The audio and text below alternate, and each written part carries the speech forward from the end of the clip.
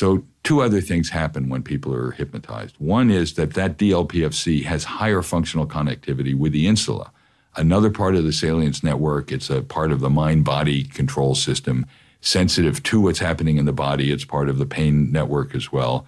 But it's also a region of the brain where you can control things in your body that you wouldn't think you could. For example, we did a study years ago where we took people who were highly hypnotizable, hypnotized them, and told them to imagine. We went on an imaginary culinary tour. So they would eat their favorite foods, and we found that they increased their gastric acid secretion like by 87%. So their stomach was acting as though it was about to get.